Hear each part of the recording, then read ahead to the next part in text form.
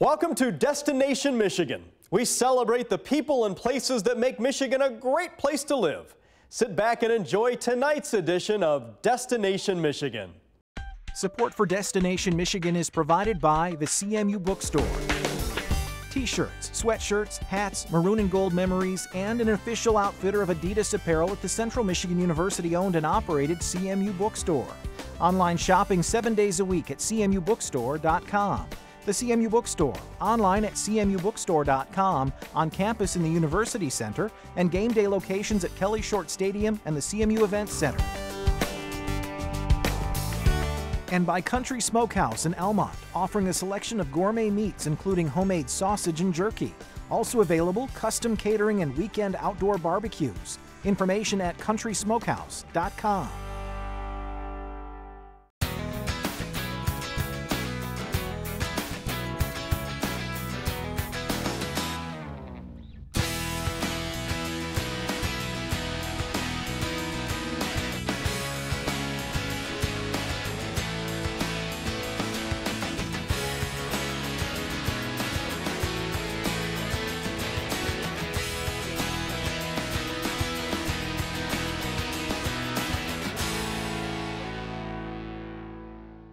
Hello and welcome to Destination Michigan.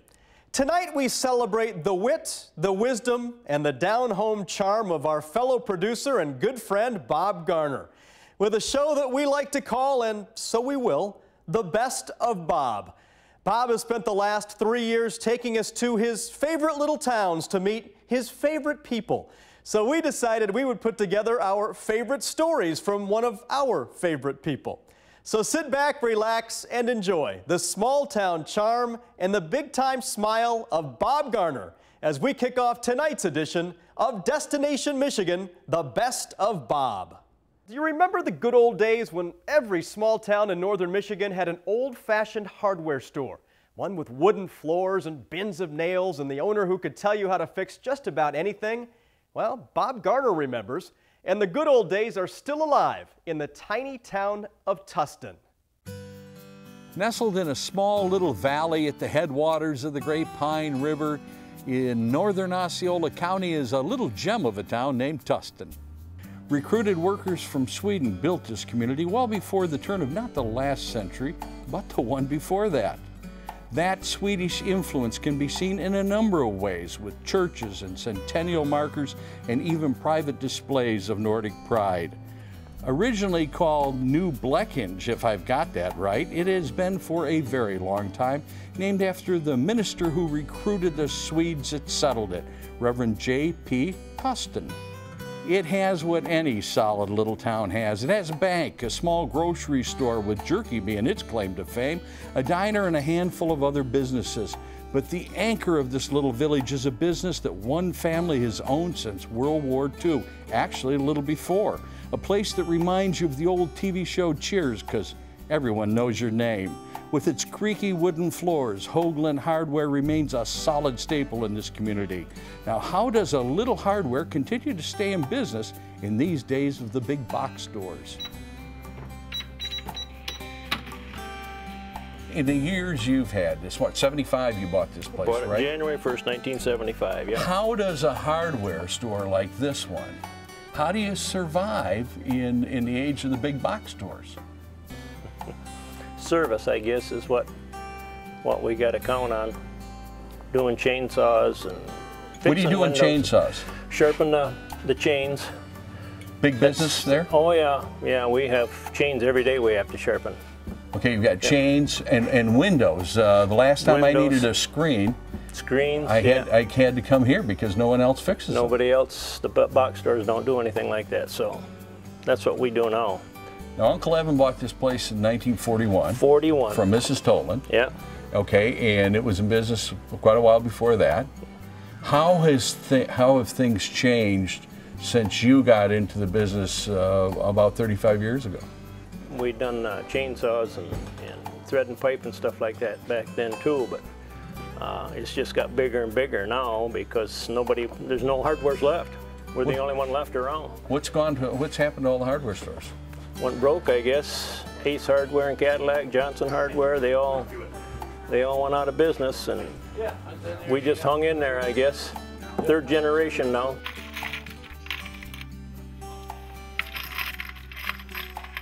Lauren Hoagland, you're the owner of the hardware store now. Yep. Third in a list of Hoaglands that have owned it. What piqued your interest in owning a hardware store like this?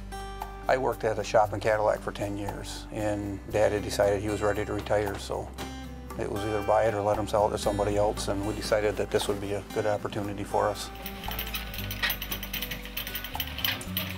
It's got to be fun for you, like I'm sure it was for your dad, just to be helpful.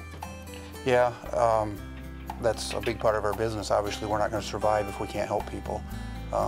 Pretty much they can come in here with an electrical, building, plumbing problem, somebody who doesn't know how to fix that stuff, and you know, generally they're going to get help. Your dad has a motto around here. If we don't have it, you don't need it. One more time. If we don't have it, you don't need it. And it's pretty much the truth, because there's not very much you don't have. Well, what we find is if we don't have it, you don't need it. It's not a necessity. Our final destination tonight might remind you a bit of the TV town of Mayberry. But instead of Barney Fife, we've got Bob Garner. Instead of Floyd the Barber, we have Mike and Dave. And instead of Mayberry, we take you to Indian River, where a shave and a haircut might not be 2 bits anymore, but it comes with a side of politics and gossip and a whole lot of fun. Indian River is a town with contradictions. Now in the summertime, this place is busy as all get out with the tourists.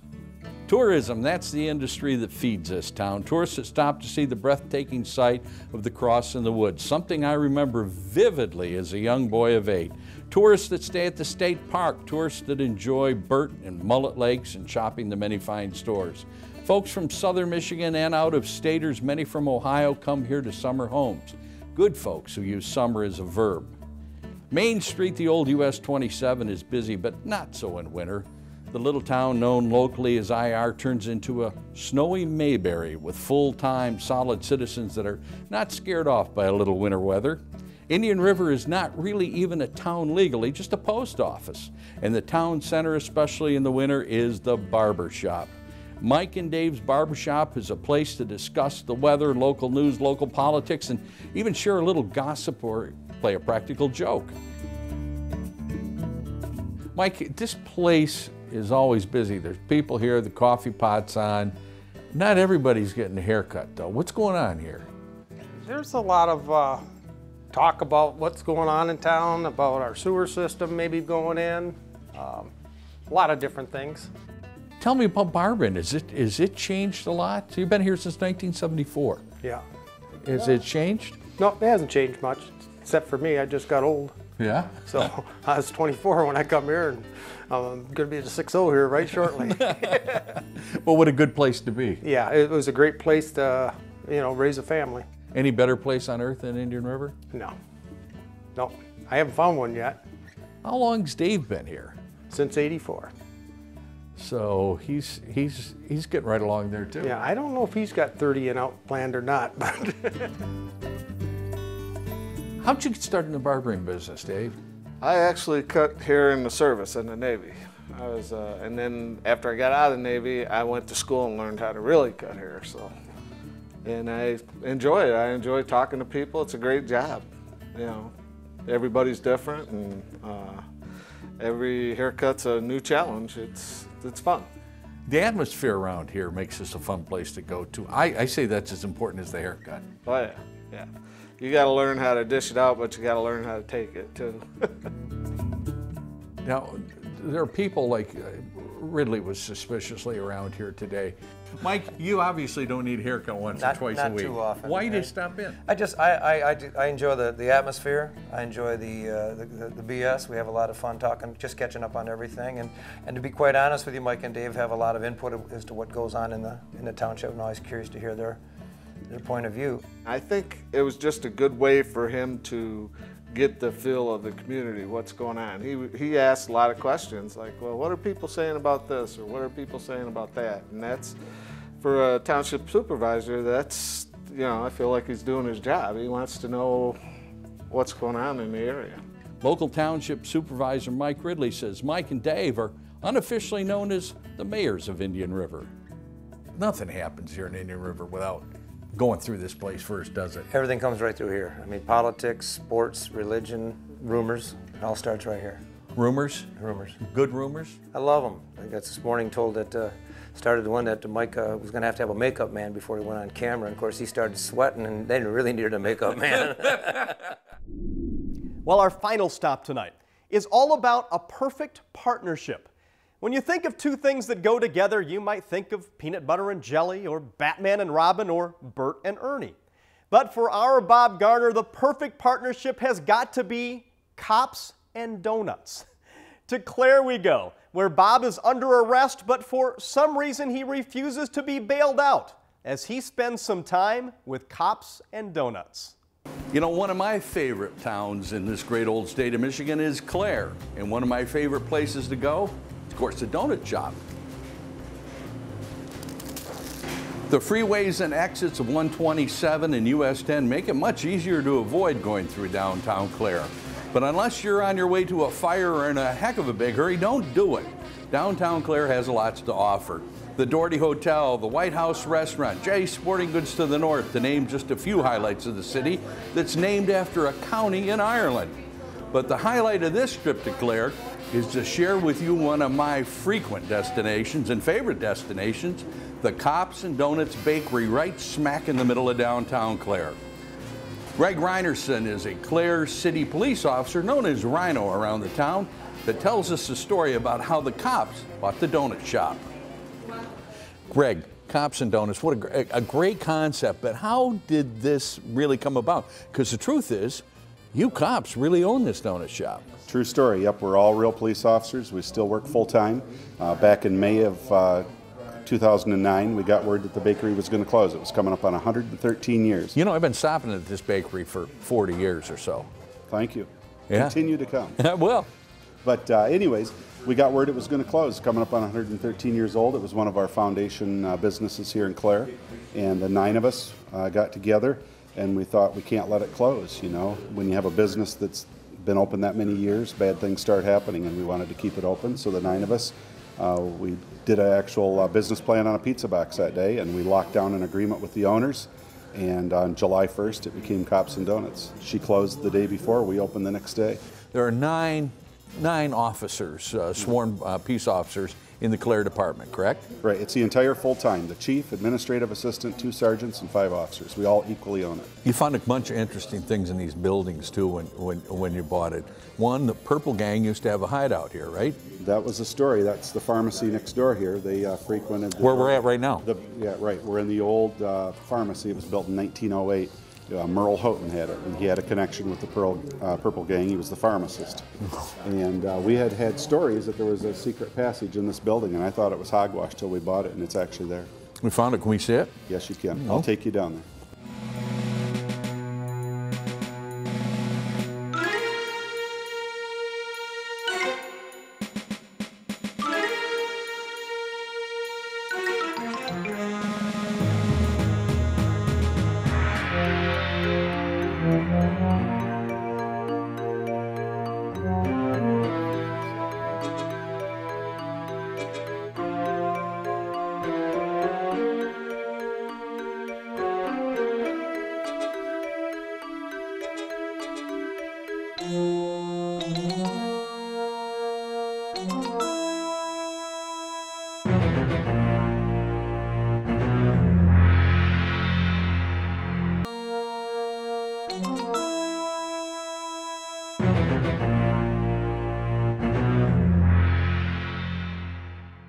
I know your line of work is being a police officer, and you take your craft very seriously as a police officer, but are you having fun with the donuts here? I'm having a lot of fun with it.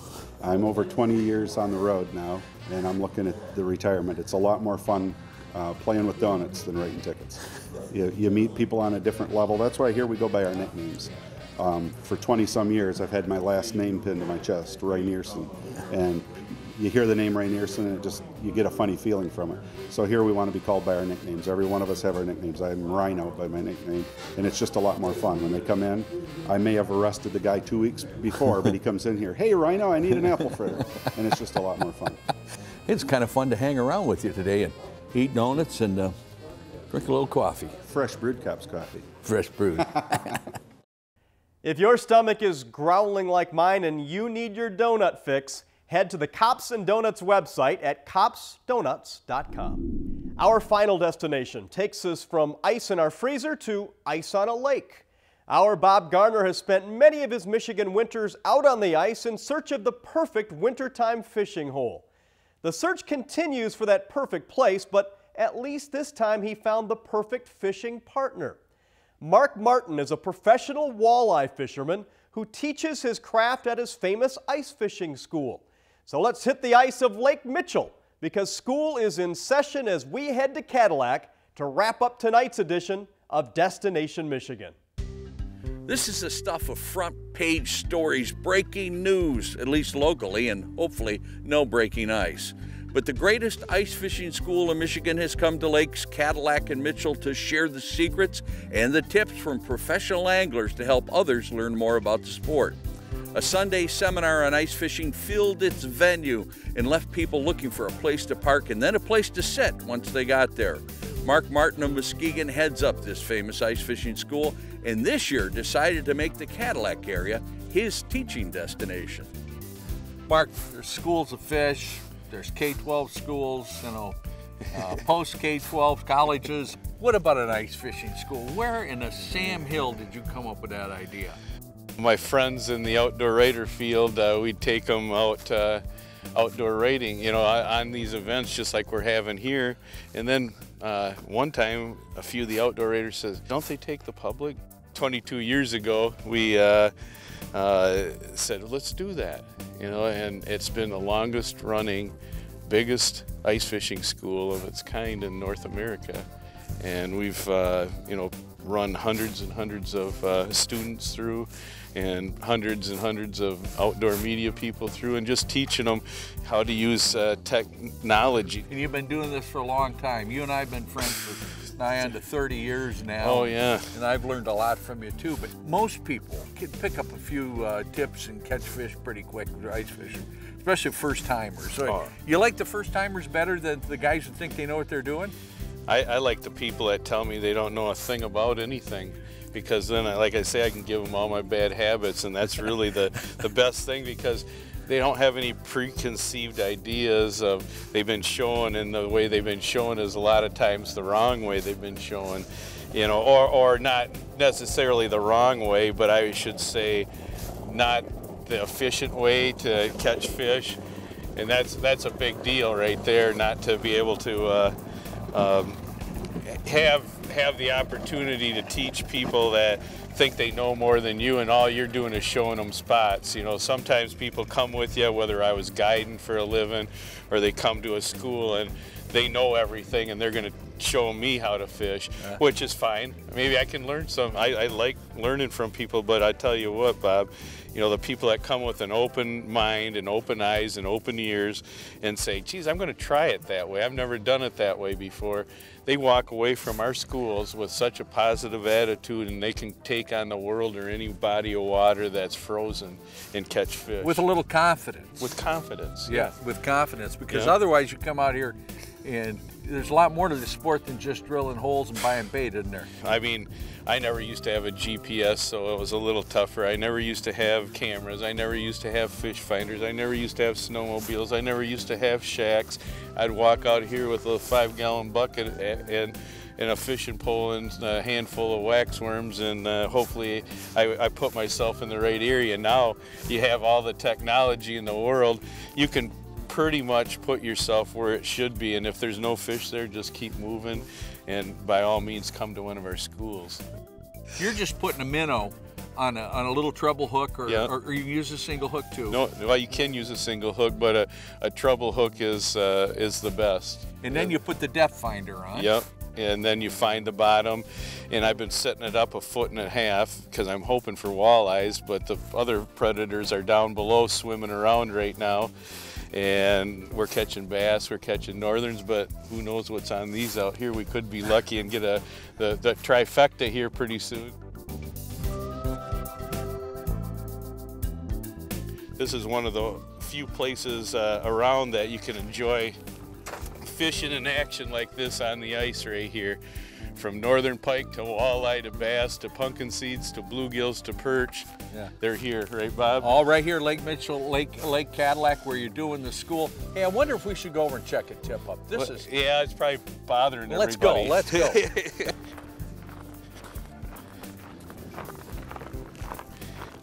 Come on, be a nice walleye or something this time. It's a nice fish. Okay, now we don't have too far to go, so just keep watching for the fish and keep them off the edge of the ice if you can. Ooh, yeah, another bass. There you go. Bring them up. My passion is really teaching people, and to me that's fun. You know, I know they're learning something. I'm giving back what I have been taught for the last 50 years, and that's what it's all about, is giving back the sport that you learned to somebody that doesn't know, and watch. I live their excitement. It takes me back to when I was 6, 7 years old again. If Mark can teach Bob a lesson or two, just think what he can do for you. To learn more about Mark's ice fishing school, visit fishingvacationschool.com. Our final stop tonight takes us from the arts in the city to the cows in the country. Our old Bob Garner had a farm, E-I-E-I-O, and on this farm he had some cows, lots of cows. Oh, it's not really Bob's farm, and Bob's not really old, but he really is going to take us to the Missaukee County village of Merritt to introduce us to Beth Vanderwall and her family-owned dairy farm. Let's pull on our bib overalls and get ready to move on out to Merritt as we head down on the farm with Farmer Bob. In many ways, the farming life is a great life. But when it comes to dairy farming and the production of my favorite drink, the work is hard and it is constant. Milking Holsteins up to 3 times a day, a farmer is virtually married to the herd. And on this farm, located just west of Merritt and east of Lake City, the farmer is a lady, in fact, a young lady. Beth Vanderwall runs the place and thinks that her place in standing on this multi-generational farm is not earth-shattering, but something she is happy and very proud of. I asked Beth what part about running a dairy farm she enjoys the most. I like the animals and I like the diversity. I like working outdoors. Enjoy it. The animals all seem to be happy when you're around. Do you have some sort of magic you work with them, or? No, but I raise them. We all raise them from birth to calvings, so they're used to us. They like us. I mean, the milk just doesn't come out itself. Right. There's lots of procedure that you have to follow. First of all, the cleanliness has got to be a major concern. Yep, cleanliness is really important, and the technique of getting it clean and getting the udder prep properly is important. We use the Michigan Milk Producers Association prep procedure, and that involves the cows coming in. We wipe the sand off of them, any debris that's on them first, and we do it in groups of 4. So you'd wipe the sand, spray iodine on them, and you massage the iodine in, especially to the teat end. That's where most nerve endings are, so that stimulates for milk letdown. It lets them release oxytocin, and all very scientific. They've done a lot of research on this. So you do that for 4 cows. Strip a little milk out of each quarter also. Make sure the milk is healthy looking. Then you'd go back through and wipe them with a cloth towel, a dry cloth towel, and put the attachment on. And it automatically comes off when their milk flow is reduced. And then it's stored in, and you have a vessel that it all is pumped to? Yep, it goes through a filtering system and then a cooling system also. And it goes into a bulk tank, and it's stored and cooled, and it gets shipped once a day. So we have the MMPA milk hauler comes once a day. 7 days a week? 7 days a week, rain or shine, sleet or snow, they're here.